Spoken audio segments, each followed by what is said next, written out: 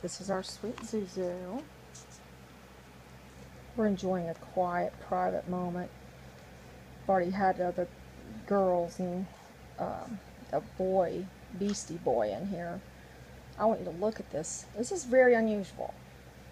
This is a very long ear for this dog. I'm just like thinking, are they really this long?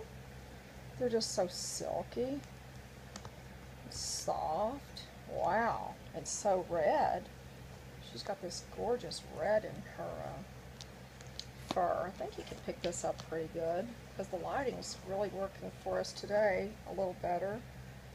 I still think it looks warmer. This just looks warmer to me right here. It doesn't look as bright. There you go. That's a little bit better on the light. That's normal to have it a little lighter in places. This is her puppy coat letting go. And you can see underneath with Zouzou, her fur underneath all that. See how thin it is at the top? And you go down in here, and this is where it gets real thick. This is interesting. I learned this online from somebody who raised doodles for many years, and I was like, wow, I didn't know that. Learn a lot of what I learned from other people, and then of course my own experience. But she's a sweetheart. She's a 12-week-old doodle, completely trained. I'm not sure if she's going to be adopted this weekend. Nobody's put a deposit on her, but look at that beautiful face of hers. I ought to get a snapshot of that. Yeah, just the cutest thing, chewing her little bone. She's like really enjoys being right beside me, right here with me. And she likes this private time with me too. She does not, well, we got one in the group that's just kind of takes over no matter who she's put with. So the dogs do like much better to be out here without, when they can get my attention.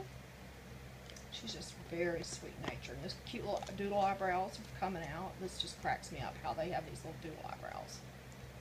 I haven't done anything to them, shaved them, haven't done anything to their eyelashes yet either. I don't think I would. I love those eyelashes. She's as close as she can to me. She turned all the way around, has the whole sofa turned as close as she can right here to my side so she can be as near me as possible. Just a happy doggy.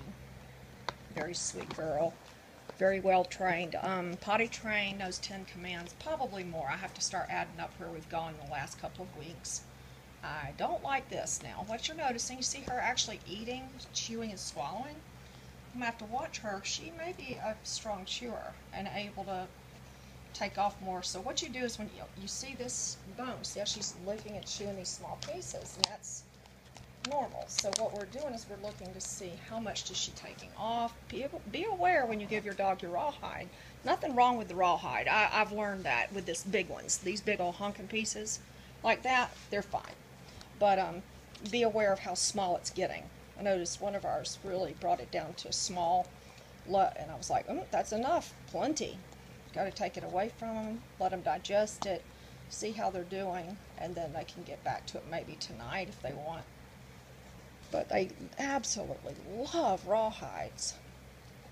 Yes, you do. You're a sweet girl. But she's just a wonderful dog. Absolutely amazing puppy. And she's for adoption as of right now. May, whatever this is, 19th.